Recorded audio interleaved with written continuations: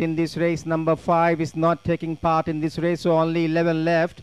And they are set to come out of the gates, and here they come out of the gates. Angel in My Heart is first to show out from Eastern Crown in blue cap. Top Secret on the fence, being passed by BJ.